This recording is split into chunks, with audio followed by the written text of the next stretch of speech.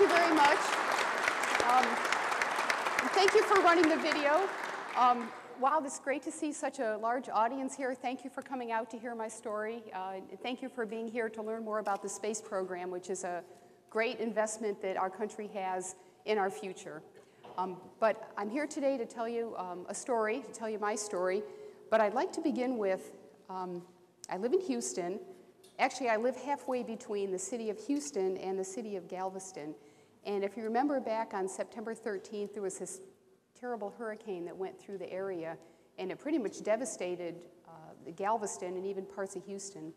But it reminded me of a story that I used to tell my students when I taught at the Air Force Academy. And it's a story, it's fictional, which you'll probably figure out, but it's a story about opportunities. So it goes something like this. There was a flood coming into this town, and the waters in the river were rising.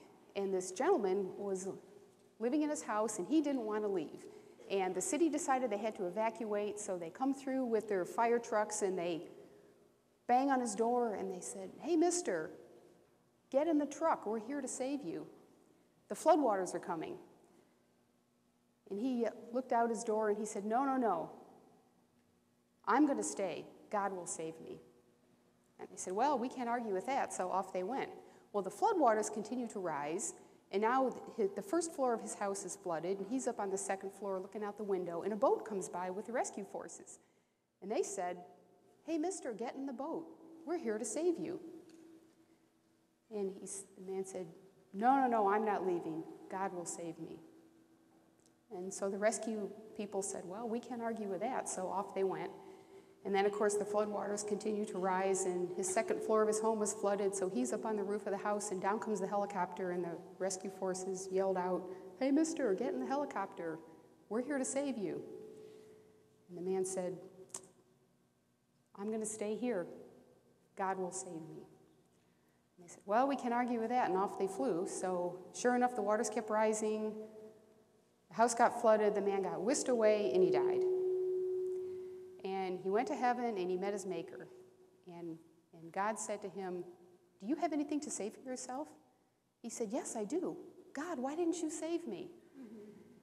And God said, "What are you talking about? I sent you a fire truck, a boat, and a helicopter, and you wouldn't get in any of them." So, you know, I know some of you may have heard the story. It's an older story, but I like to tell that because it's a story about opportunities. And you go through life, and opportunities can be there looking at you right in the face. And don't miss the opportunities. Be on the lookout for them. And I think that was kind of the story of my life. It's a story of opportunities. I grew up in a small town, Elmira, New York. Our family was lower middle class. You know, we had had some hard times. We had been on food stamps. We had been on welfare. We spent 6 years in government-subsidized housing. I remember I was a very shy child. In fact, when I was in second grade, my mother sent me to speech classes because I stuttered. I stuttered so bad. I'm not sure why, but here I am speaking to you today. So, you know, you can pretty much overcome anything. And I'm not sure how I grew out of that, but I did. And I went on to, let me back up for a minute. My mother would take us to the library, and that's where I think I learned about flying. They could never afford to give me flying lessons, but I would read books about flying, about pilots of all types of pilots, military, men, women, civilian pilots. When I went to summer camp, I'd watch the gliders fly overhead, and that was what I wanted to do someday. So I learned about my career through books. My parents could not afford to send me to any expensive camps or anything like that. But when I was 16, I started part-time jobs. I worked at a putt-putt golf course. I worked at my church. I worked at a restaurant, catalog showroom, hospital, and I saved up $1,000 by the time, which was a lot back in those days. By the time I was 19, I went and signed up for flying lessons.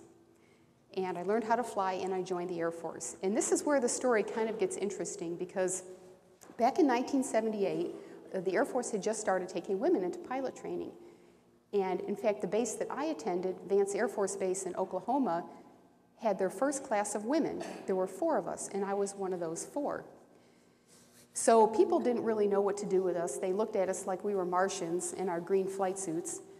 My first day on the base, I'm going to tell you a couple stories about being a woman pilot, and I'll just tell you a couple and then we'll be done. They weren't used to seeing women in flight suits.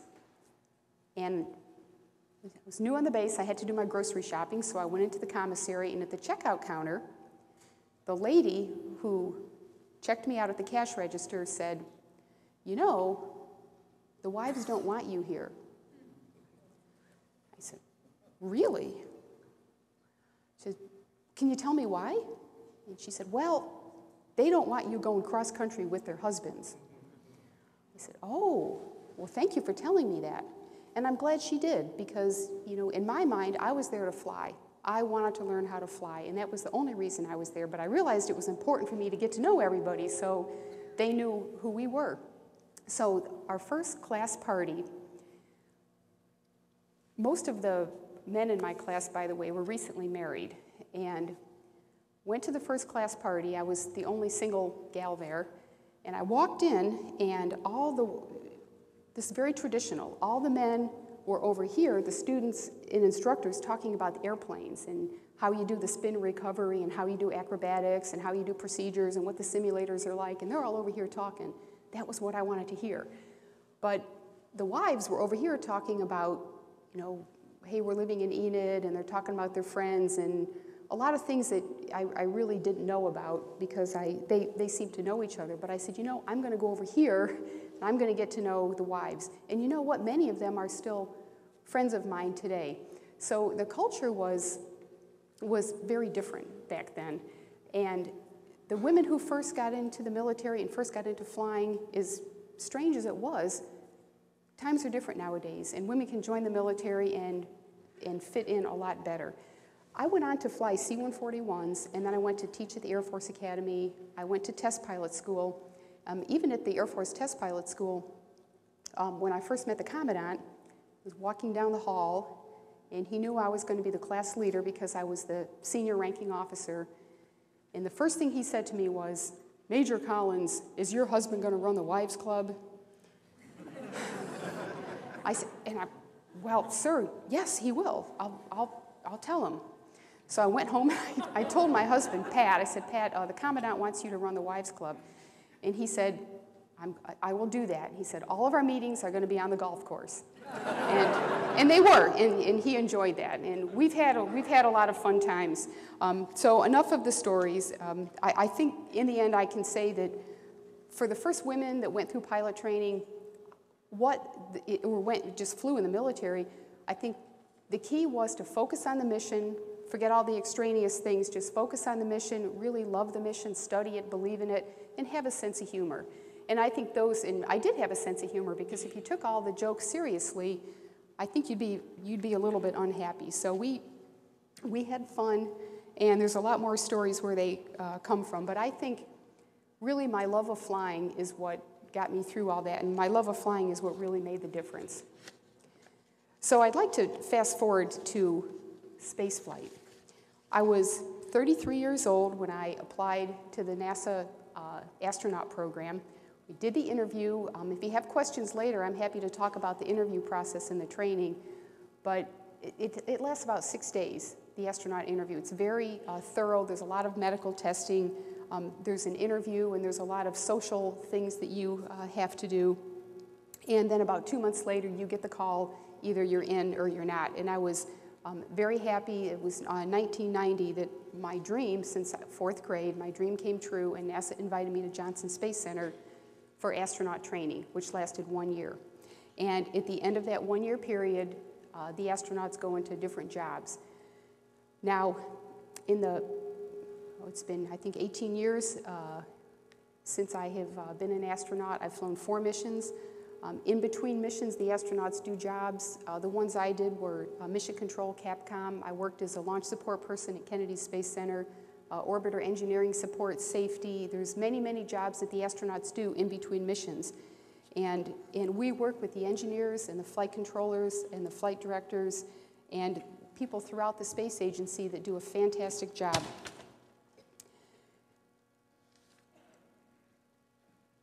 I'm going to go back to 2003. We were on a roll, the space program was doing well, flying space shuttles to the space station, we were building the space station, we're working well with the Russians. I was getting ready to fly my last flight in March of 2003. And we were only 5 weeks from launch when we lost Columbia. And that was on February 1st of 2003. That accident, as tragic as it was, we lost our first shuttle to ever fly in space, Columbia, and we lost 7 of our friends. And as tragic as that was, the huge loss that was for the space program, there were so many lessons learned that came out of that accident. I'd like to share a couple of them with you as we lead into my last flight, which was the return to flight mission in the summer of 2005. And I will show you a video about that in a few minutes. But the Columbia accident, if you remember, it was a Saturday morning, and Columbia had done their deorbit burn, and they were safely coming home.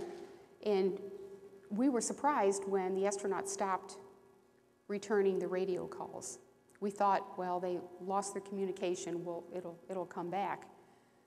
But then when the radar controllers at Kennedy Space Center said that they did not have a radar return, I knew something was terribly wrong, because the shuttle, once it does its deorbit burn, it is always where it is supposed to be to the second, and it wasn't there.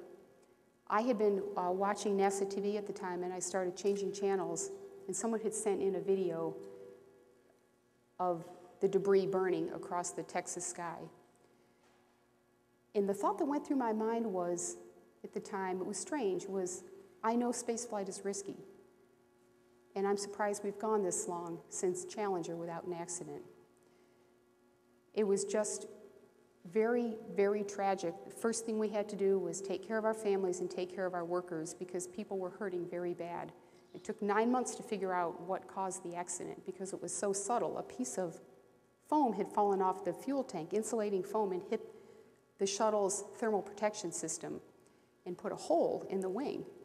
And we didn't know that hole was there. When Columbia came home, we heat up to over 3,000 degrees Fahrenheit. That heat got into the wing and melted the wing off.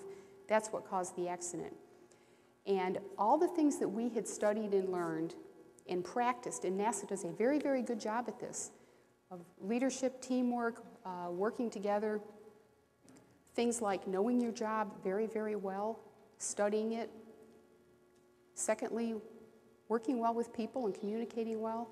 And thirdly, integrity in all the things that we do, making decisions, and we know why we made these decisions because they're in the best interest of the mission. All of these things were things that NASA had done very well. But if you study the causes of the accident, some of the things we could have done better, I think we could have been a little more humble in the way we look at our systems, because people thought, this shuttle, this thermal protection system is indestructible. There is nothing that can break this thermal protection system. And there was. We needed to be a little more humble in the way we see this. I think we also needed to be a little more creative in the way we look at things. And I think day to day, we can be a little more creative in our thinking. And when we're assigned a job to be innovative, which we were after the accident, we can be better at that too. One of the things you'll see in the movie I show is an engineer who was very creative came up with this idea of flipping the shuttle around as we rejoin with the space station. Flip the shuttle around, and the space station crew can photograph our tiles and see if there's any damage. And I'm surprised that we hadn't thought of that before, but it was a very simple, cheap, elegant way and fun thing that we can do as we rejoin with the space station. And we were able, actually, we flew that maneuver for the first time on my mission, and in the photographs, the engineers saw they're like little pieces of cardboard called gap fillers that had popped out between the tiles, and they saw those that could cause some issues, heating issues on re-entry, and we removed those on our mission. And again, you'll see that during a spacewalk that we did. And another thing that I think we learned is to be a better listener. And it's easy, you're sitting there now listening to me, that's passive listening, but one of the things we try to do is be active listeners and go out to the factories and go out to the engineers and go out to the workers in the space program and say, Tell us what you're thinking. Tell us what do you like, what do you don't like, what can we do better? And so I think these are all things that we had learned from the accident. It was 2.5 years by the time my mission eventually flew. And there were many changes that were made, and I think the space shuttle is a lot safer than it was back in 2003, but it's still not 100% safe. Every time we launch a shuttle, we're still taking risk. Although every mission, we continue to get safer. And because of that, the shuttle will only fly 10 more missions. We're going to stop flying the shuttle because we're designing a safer launch vehicle, and I'll show you that also. So the mission eventually flew in July of 2005. I'm going to show you a video in about 1 minute, but just a little bit of background on the mission. There were two people on the space station when we launched. One Russian, and we call the Russians cosmonauts, and that was Sergei Krikalev, and he was the commander at the time. And the other was John Phillips, who was the science officer. And the way we work our space station crews is we alternate the commander between the Russian and the American. Now we have 3 crew members on the space station, and starting next spring, we'll have 6 crew members on the space station. But when my crew went up there, Sergei and John met us, and you'll see that in the video. And we carried on 3 spacewalks, and we took up 5,000 pounds of logistics and science experiments, and we brought back 6,000 pounds. So let's go ahead and start the movie. I'm going to narrate this, and this is a movie that my crew put together. Let's come over here. My crew was made up of, my pilot was Jim Kelly, who was an Air Force test pilot. He flew F-15s in the Air Force. Wendy Lawrence was from the Navy, Navy captain. She was in charge of our logistical transfer. Andy Thomas from Australia, an aerospace engineer, and Steve Robinson, an American, who's also an aerospace engineer. Okay, there's Jim in the front. Oh, Soichi was our Japanese astronaut. He also has a degree in aerospace engineering. And finally, Charlie Camarda, who's a materials engineer. Okay, and July 13th, we came out to the launch pad, strapped in. 3 hours later, we launch. By the way, but when we clear the tower, we're going over 100 miles per hour, and you are hauling going up there. You're accelerating at 3 Gs, which is 3 times your normal weight in acceleration. You can see the view from the camera. If you can see my laser pointer, this is the beach, and there's the launch pad below us. This is a camera on the solid rocket boosters looking at the external tank. About 2 minutes or so, the boosters separate and they fall back. And the cameras here are to look for debris similar to what happened on Columbia, to see if there's any foam that falls off that might hit the shuttle. Here's another view. We're up to 8.5 minutes. Main engine cutoff. The shuttle goes up and the external tank comes down.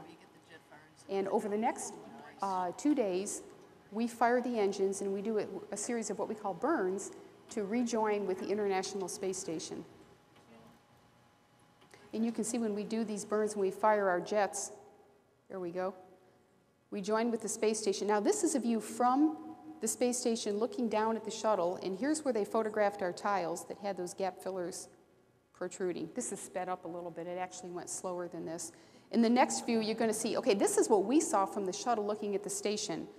Okay, these are the station's solar arrays that are used for, to give us power. This is the living quarters. It's about the size of 6 school buses end to end. Here we're doing the docking. You can see the space station over the top of my head. We dock at 0.2 feet per second. It's very, very slow. We equalize the pressure between the shuttle and the station, and then we open the hatches. Now this is Sergei, the Russian commander, on the other side.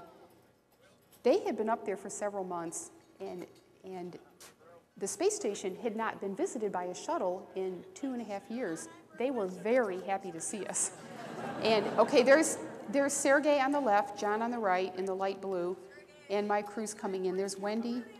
The previous was Andy. Okay, there's Jim. it was pretty neat for us to get on the space station because we had studied it and we had finally got a chance to see what the insides look like. You see John's holding that bag there. We thought they were happy to see us, but really they wanted their coffee. And that's what John has. He's not going to let go of that bag of coffee. We started doing this transfer. Andy in the foreground here is bringing, really it's just logistics, science experiments, food, clothing, just real necessities for them to run their mission. That was the 4th day. Now we're up to the 5th day. Soichi's in the middle there getting ready for the spacewalks. They did spacewalks on day 5, 7, and 9. During the spacewalk, Wendy and Jim ran the robot arm, and you run the robot arm with these laptop computers, and the camera's images is projected on the computer. You can't actually see the robot arm when you fly it. You have to look at your laptop computer to see what you're doing. And you have to be able to do that translation in your mind. So here Soichi and Steve start their spacewalk. They're going out of the shuttle airlock, and it takes them about 5 hours in the morning to get all their equipment out, to get into their suit, to do a pressure check, and then to get out the hatch. And then they spend about 6.5 hours on the spacewalk itself. Here's Soichi at the airlock getting his equipment, and here he is on the end of the robot arm. It's kind of hard to see it in this picture, but this is the robot arm where my laser pointer is, and here's Soichi flying up to the space station. Now, the first spacewalk, they tested some techniques on how to repair damage in space, and that's met with relative success. The second spacewalk was to change out a gyroscope on the space station. Now, these gyroscopes, which you'll see here in a minute, now there's Soichi waving at us. The gyroscopes, there's 4 of them that control the attitude of the space station. They're about this big, about the length of your arm span. And on Earth, they weigh 600 pounds. But in space, they're weightless. So you can hold one of these, a mass of 600 pounds in space, and there it is, this big black device, and here's Soichi holding it.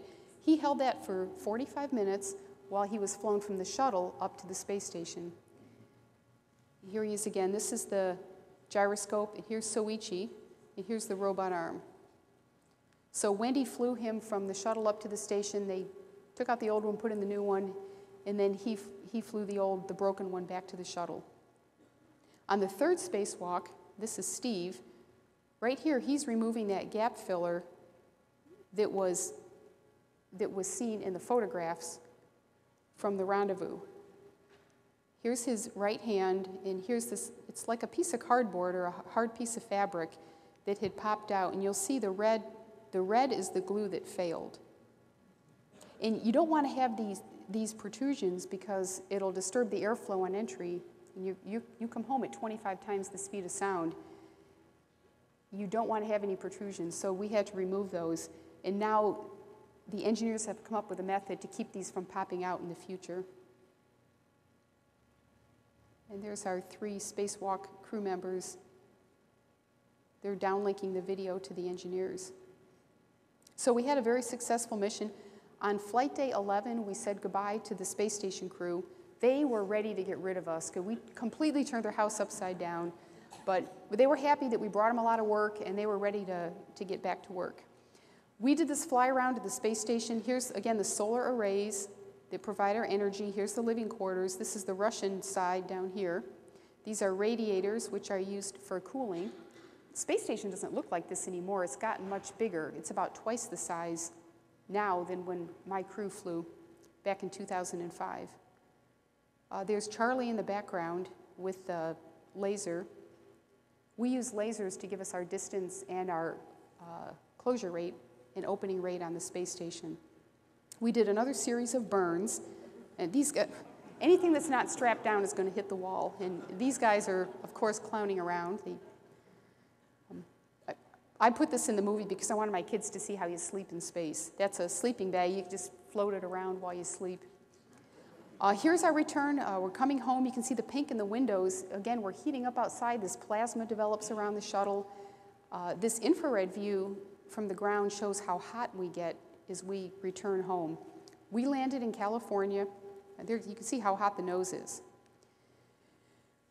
Coming down the glide slope, we're about 7 times steeper than a commercial flight would be, and we land about twice as fast. This is the runway at Edwards Air Force Base. It's about 3 miles long. We use the drag chute to help us slow down and stabilize us on the runway. And here we landed just before sunrise. And we were very, very happy to get this mission back. We had actually felt like we were completing the Columbia cruise mission, which is to explore space. We were completing it, but yet we were carrying it out. And that was a huge sense of relief for us. And when we got out of the shuttle, the workers from Kennedy Space Center that came down to recover us from the flight, they had tears in their eyes. And they have, I mean, so much of their life is in the space program, and they so much believe in what we do. It actually was very overwhelming for me as I walked out of the shuttle, just having this whole mission behind me. But the other thing that happens to astronauts when you come home from space, in our case, we've been up there for 15 days, and we got very used to being in zero gravity, and it was very comfortable to be floating around. And you come back from the mission, and all of a sudden you're back in this gravity field again, and you feel like you weigh 500 pounds. It's hard to get out of your seat. Actually, the doctors come in and help us get out of our seat.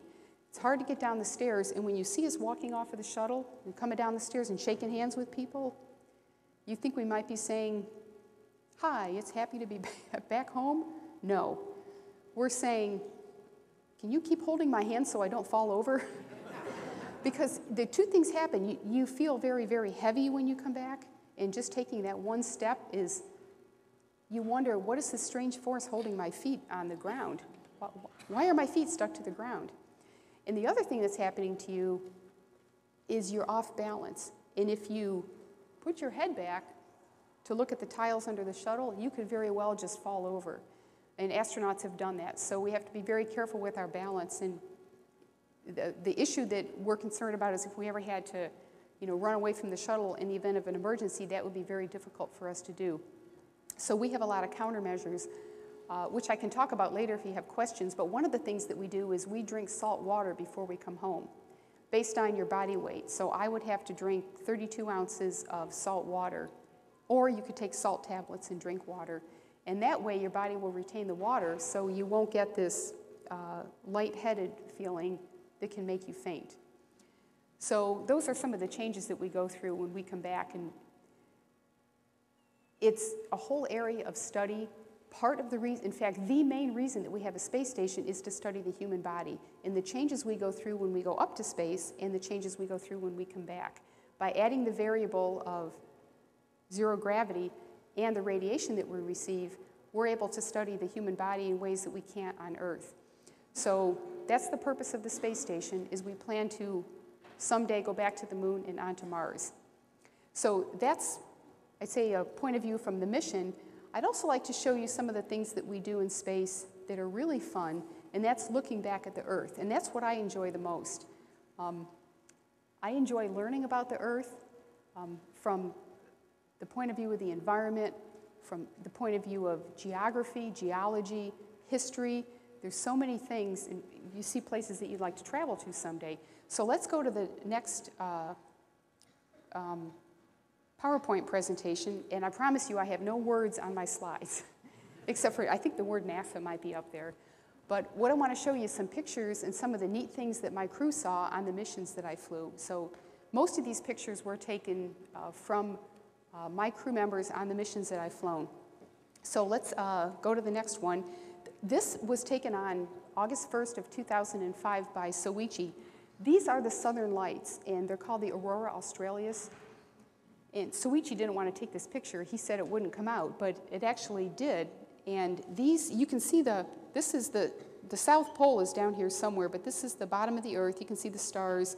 But this greenish looking blob is there because the solar radiation, when the sun is very active, that solar radiation will interact with the Earth's magnetic field, and it gives you these beautiful lights. And we were flying through these for days. And I was a little concerned that my crew might be getting too much radiation, so I called Houston and asked them, what's going on with the sun? And they said that on a scale of 1 to 9, the sun was at a 7.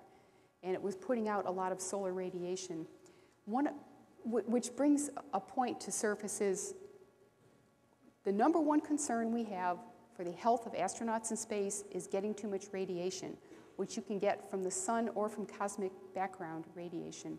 And we're looking for ways to protect our astronauts so they aren't exposed to, for example, increased cancer risk, or who knows what else the additional radiation can do to us. But a beautiful light show. Next. This is Florida. You can see the peninsula right here. And here's the Bahamas. I'd like to show this photograph for two reasons. One of them is the orbit that we're in is not that high. I mean, we don't see the Earth as a little dot like the Apollo astronauts did when they went to the moon. We are actually only about 250 miles above the surface of the Earth. So imagine yourself driving down the road 250 miles. And let's say you're on the highway, so that might take about 4 hours maybe. So if you could drive for 4 hours, take that distance and go up with it, that's how high we are. We're not up that high. But if you think about airplanes fly at about maybe 6 or 7 miles, you can breathe up to about 3 miles. Technically, you're in space at about 50 miles. In fact, when you go over 50 miles, you get your astronaut wings.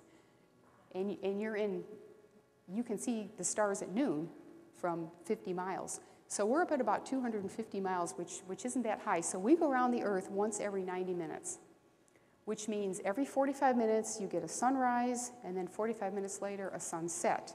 And then 45 minutes later a sunrise, and 45 minutes later a sunset. And it goes on like that all day long and all night long. And it really can mess with your circadian rhythm. So we use our watches to keep track of where we are in the day, and our meals will keep track of where we are in the day. And then at night we just we pull all the shades so it's dark all the time. And the other thing I want to show you on this is the atmosphere. You can't really see the atmosphere up here because it is, like I mentioned earlier, the breathable air goes up to about 3 miles. The atmosphere on the Earth is like, I've heard it described as an apple skin on an apple. That's how thin it is. And the clouds are, all of them, they're just very, very low, which drives home the point that our atmosphere really isn't that big, and we all share the same air. Next. This is Hurricane Rita, which, if you remember Katrina that went through New Orleans back in August of '05, Rita went through Houston, went just north of Houston about 3 weeks later. John Phillips took this picture from the space station, and you've all seen pictures of hurricanes from space. They all kind of look the same. Very menacing, very dangerous. But if you think about what was going through John's mind when he took this picture, this hurricane was going straight at Houston. Fortunately, it took a little turn at the last minute, and John's family evacuated, along with the entire city of Houston evacuated. But the astronauts in space worry about their families for a lot of reasons. During 9/11, back in 2001, we had 2 astronauts on the space station, and it's important for us to take care of our astronauts because they feel very isolated and unable to help, especially if their families might be in danger.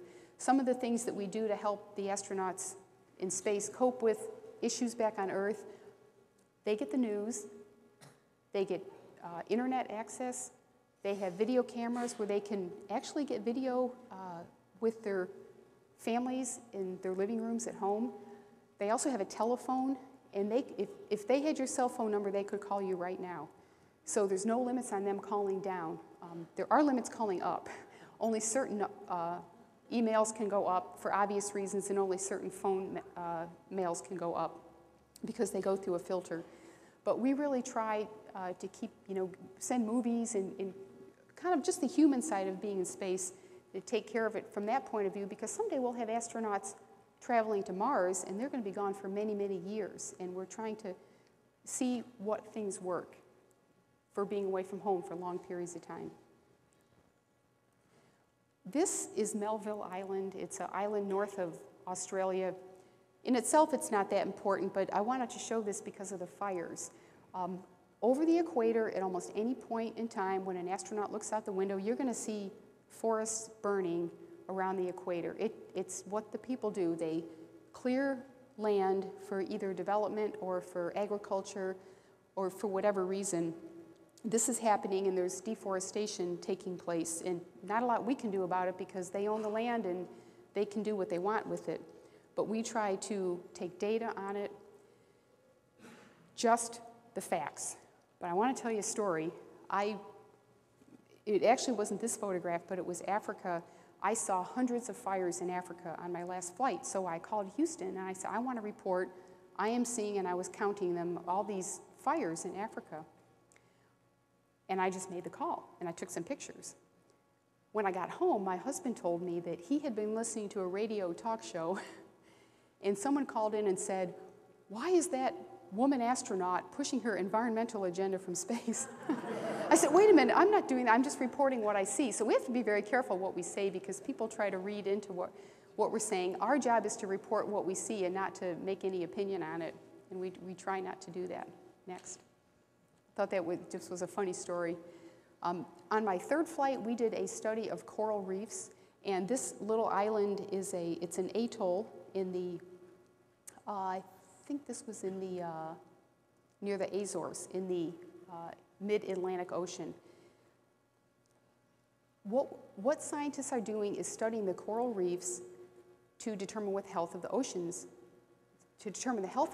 and they can do that from the surface as well as from space. So we take photographs for them, and there's so many of these like little jewels all around the planet. They're just beautiful. I forgot the name of this one. My crew members called it Pork Chop Island, because we like to show that in our post-flight videos. This is the Betsy Boca River Delta, which is in Madagascar, which is this big island to the southeast of Africa. The island has been almost totally deforested since the 1970s. You can compare pictures from the Apollo Skylab project with the shuttle pictures, and you can see how not only is there deforestation, but these rivers are normally blue, like you see at the top up here, but when they're this brown color, that means there's erosion taking place. So again, we document that from space. This is in Canada. It is a impact crater, the Manicouagan crater, up in northern Canada, and it's been hundreds of thousands of years since the Earth was hit with this asteroid, but the scar is still there because the land is not eroded. It's pretty well frozen. You can see the snow and the ice. I like to show this because one of the concerns that some scientists have in this planet is the threat of asteroids or comets that may hit the planet. We know it's happened in the past. There was one that scientists believe exterminated the dinosaurs many millions of years ago, and the Air Force tracks all of these what we call near-Earth objects. If any of them ever get close enough to hit us, which may not happen for tens of thousands of years, but it may happen in 10 years, we don't know. So scientists are looking for ways to deflect asteroids that may be coming towards the Earth. You can't blow them up. We just don't have the power to do that, but we think we may have the ability to divert the course so they wouldn't come close to Earth. And we are quite often changing the space shuttle or the space station's orbits to avoid getting hit by smaller objects. Now we've got some fun slides just to finish this out. Some neat places on the Earth that you may have, that you did learn about in school or that you may want to visit someday. This is the Himalaya Mountains. We're looking west. On the left is India. On the right is Taklamakan Plateau of China. And somewhere in here is Mount Everest. Next. Another famous part of the planet, we're looking west. North is up here at the top, and this is the Mediterranean Sea. And this is the Nile Delta and the Nile River coming down here. Then the Red Sea, oops, go back. We've got the Gulf of Suez, the Gulf of Aqaba, and this is the Sinai Peninsula. I really love looking at the Middle East from space because it's always clear, You've got this beautiful blue water, the bright tan desert, and then the black sky. It's just and when you think about the history that took place in that part of our planet, it's just a beautiful place to look at. On the next slide, same area, but a close-up view. A lot of these photographs that you'll see coming up, we took with long lens, so we were able to zoom in a little bit closer. Does anybody recognize this area? Want to take a guess? Somebody said it, correct, the Dead Sea. The Dead Sea is down here at the bottom, but up at the top is this is Israel. This is the Sea of Galilee, the Jordan River, and the Dead Sea at the bottom. The Dead Sea the water levels in the Dead Sea have gone down quite a bit in the several decades. Jerusalem is this gray area right here. If you go from the north part of the Dead Sea straight west, there's Jerusalem. And then astronauts have said in the past that when you're up in space, you can't see borders between countries. Well, in this case, you can. For those of you that can see the bottom here, this is the border between Israel and Egypt. And we actually traveled to Israel after our mission. We asked about this, and they said there's a difference in the grazing patterns and the agriculture patterns between the two countries, and that's why you can see the border. Next. Same area of the planet. We zoomed in on this one. I wanted to just make the point that when you see anything straight from space, it's man-made, and this is the Suez Canal. Next. Does anybody want to guess what this is? I'll give you a hint. It's part of the United States, but it's an island. If somebody knows there's stuff over there, this is Oahu. North is over here on the right, and this is Pearl Harbor. And down here, this little dot is Diamond Head, and there's the beach. It's really hard to get a picture of Hawaii totally clear. It seems like it's always cloudy on the east sides of the island. Next. A close-up view. We zoomed in on this famous city in the United States. New York. No, New York, very good. There's some interesting things you can see in here. Of course, the Hudson River, and this is Long Island, you can call it. In Manhattan, you can see Central Park, and there's snow on the ground. And Central Park will show, and this down here is the Statue of Liberty. In, of course, New Jersey, where I was born. Next. I know you know this area. It looks a little confusing because you're looking southwest. Right, it's the Great Lakes. This is Superior, Michigan. There's us right there. Huron, Erie, and Ontario. And Detroit is right in here, and Niagara Falls down at the bottom. It seemed like on this particular mission, every afternoon at 3 o'clock, we took a break, we looked out the window, and there it was. August, beautiful blue skies. For you, for us, black skies, but a beautiful earth. The other thing that's interesting about being an astronaut, you study maps your whole life with north at the top. When you look out the window, that's all. It's always confusing because north is never at the top, it seems, because north doesn't mean anything when you're in space. Next. You've got to be able to look at things from a different perspective. Okay, somebody said it, Massachusetts. This is Boston and Boston Harbor, Cape Cod, and we have Martha's Vineyard and Nantucket Island, and there's Rhode Island. A lot of history took place down in these areas. Next. These are just fun pictures. This one is a little bit harder to guess. It's looking east. Let's go to the next one because it's the same area, looking back in the other direction. Does anybody want to guess what that is? Somebody got it? Greece? It's Greece. Very good. This is west. Okay, north is over here, and Greece. Here's Athens in here, and in Sparta. Do you remember in school you learned about Athens was a naval power and Sparta was a land power, and they would fight each other. And the Greeks would come out here in the Aegean Sea, and they would explore all of these islands. This is Turkey down at the bottom, by the way. I like to study Greek history, and there's a lot of parallels there. The Greeks were people that explored. They'd get in their boats, they went out. Heck, I bet a lot of them didn't make it back, but they explored because they were curious, just like we are today. We go out into space because we're curious. We don't really know what we're going to find, but we explore because that's the kind of people we are. We're curious people. And this last one here is just kind of a fun picture. I think most of you can probably pick this one out. Again, we zoomed in. This is north over here. It's Italy. There's the heel, there's the foot. In Rome is over here. In Naples is in here, Mount Vesuvius, which sometimes the volcanoes, you can see smoke coming out of volcanoes in some parts of the world. So those are just some neat pictures of the Earth. I really have loved studying the Earth from space. What I'd like to do now is transition to the next. We'll keep going through the slides here. I'd like to talk a little bit about what's going to happen in the next 10 years or so. The space shuttle is only going to fly another 10 missions, which we hope to do over the next 2.5 years. And our goal is to stop flying the space shuttle after 2010. The space shuttle will be replaced by a new launch vehicle, which NASA is already building and testing. In fact, this rocket will be tested the first flight will be tested next summer. It's called the Ares 1 rocket. It's got a version of a space shuttle solid rocket booster down here. Here's the second stage, and all up here at the top is where the crew sits. This is called the Orion spacecraft. And this little tower here with these jets is the escape system.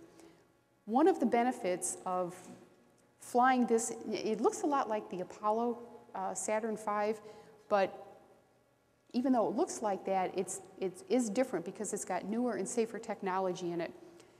The space shuttle, if you remember the Challenger accident, the astronauts had no way to get out. They don't have an ejection seat.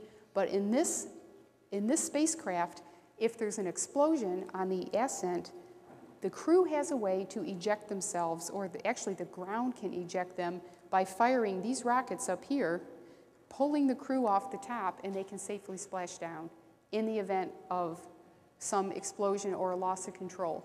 So in that sense, it'll be a safer spacecraft to fly. The Orion up here will be able to take 6 people to the space station, beginning, we hope, in 2015. And then we can go to the next slide. That same spacecraft in the future will be able to take up to 4 people to the surface of the moon. And the crew will join up in low Earth orbit with the lunar lander, which will be launched on a different rocket.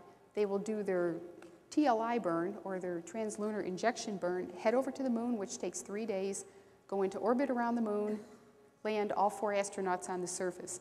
And our goal in going back to the moon, we can go to the next slide, our goal in going back to the moon is not just to collect rocks and explore it and come home and declare victory and quit like we did during Apollo, but our goal would be to stay there for periods of time and build research stations on the moon and use the minerals on the moon for things back here at Earth. For example, the helium-3 that's plentiful on the moon can be used as a source of energy back here on Earth. And there have been books written on how you can do this. Let's go to the next slide. It's just a depiction of what the Altair lander will look like when we get back to the moon, hopefully in around the 2020 time period. And I should mention that China has set ambitions of landing on the moon, and also we've heard from Russia and India that they would like to, not only launching robotic missions to the moon, but they'd like to send people to the moon someday. We can go to the last slide.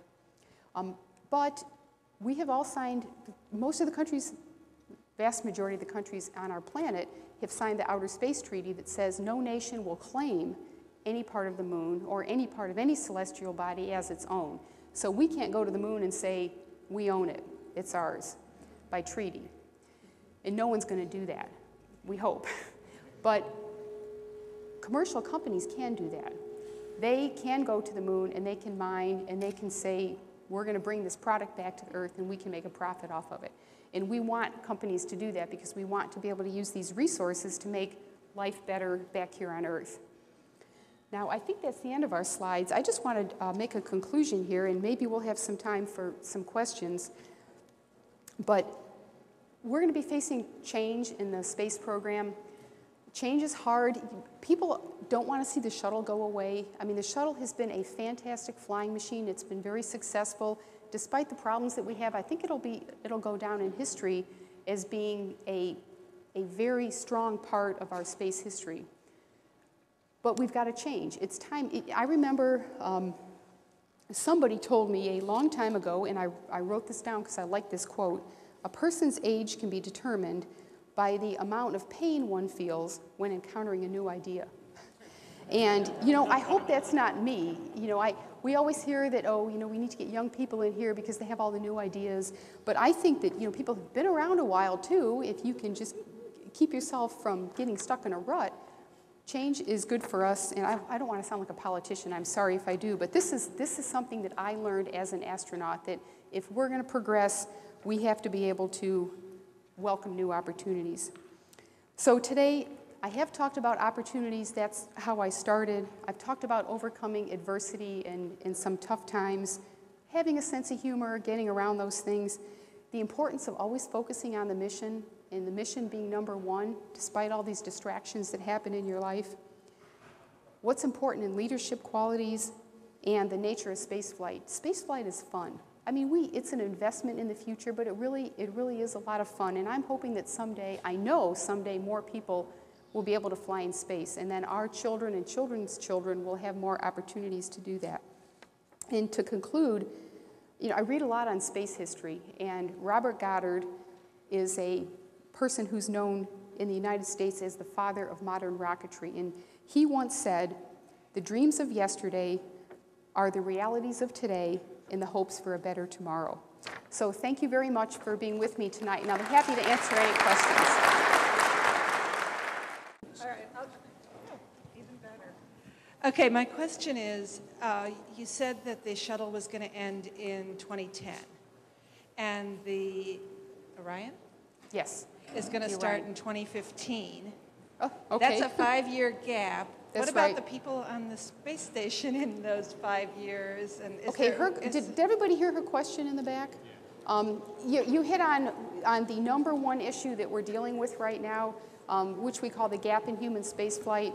Our country's leadership, which is our Congress and our president, have decided we have to stop flying the space shuttle, and that's based on the accident that we had and the risks that we take in flying the space shuttle.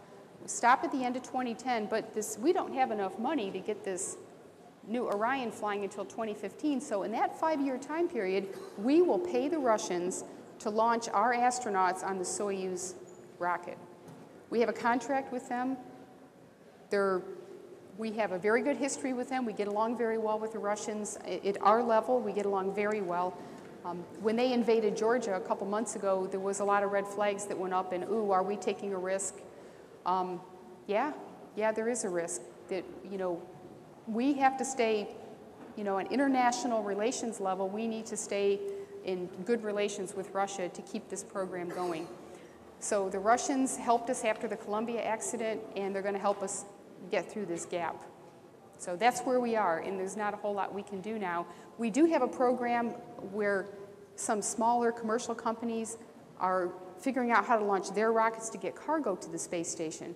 But to get humans there, it's so much more complicated to get humans there. You need to design safety systems, you need environmental systems so we can breathe air, we need food, we need to handle waste products, and you need to get people back, so you need to have a heat shield.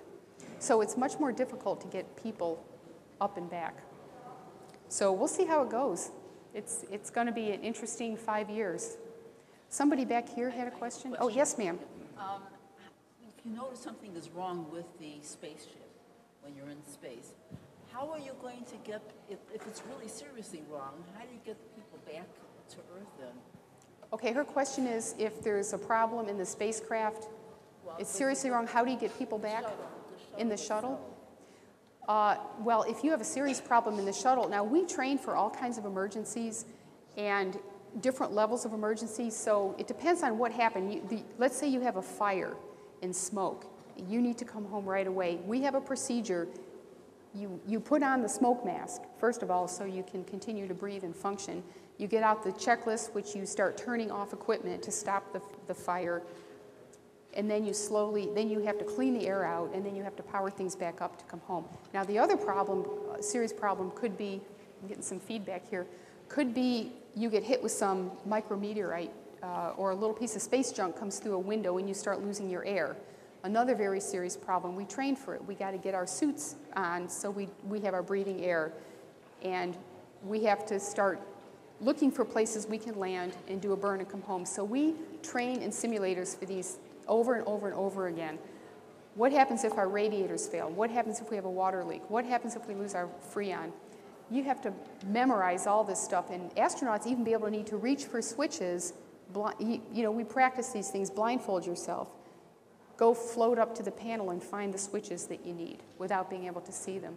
Many procedures we memorize because we don't have time to pull the checklist out. Boldface type procedures that you have to have committed to memory. So we trained for years and years, and the key I had for many of these was just memorize it.